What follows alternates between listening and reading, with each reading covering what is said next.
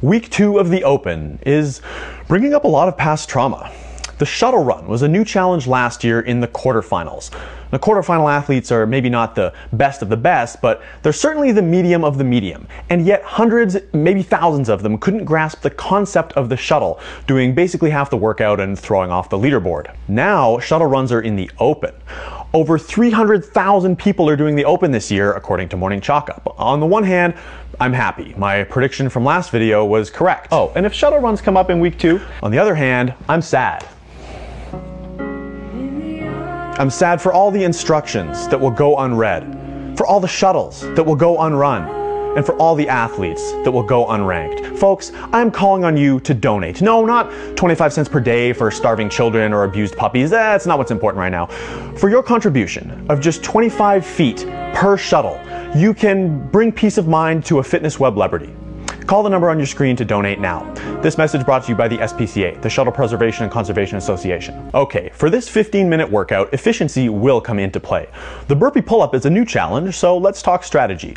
Here's probably the worst way to do it. Coiling in a squat from the bottom of the burpee and exploding all the way up to the bar. Think about jumping to slam dunk a basketball. Do you do a full squat or do you just jump from a natural tall position? If you need to kip, you can, but it is quite slow. I would recommend playing with a hybrid jump strict kip pull where you jump naturally to the bar and use your arms to get your chin to the target.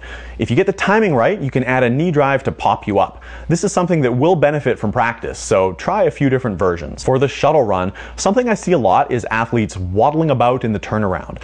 The objective is not to sprint into the line and then deal with the turn, however. At the turn, your velocity must be 0, so start leaning back ahead of time.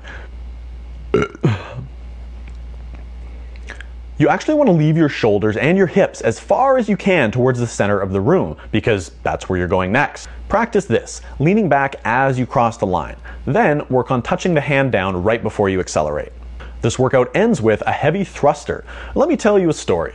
At the start of this video, we mentioned PTSD. Well, back in 2011, there was a thruster ladder at regionals, and the rule was you could not move your feet. If you moved your feet, you got a no rep. If you got a no rep on the first bar of the ladder, you pretty much got a DNF on the workout. If you got a DNF on the workout, you were essentially out of the competition. That 155-pound thruster is the most stressful lift I have ever done. And if you're wondering, yes, in 2011, there were athletes who moved their foot on a single light thruster and were out of the competition. So I hope your Open goes better than their regionals and better than my quarterfinals.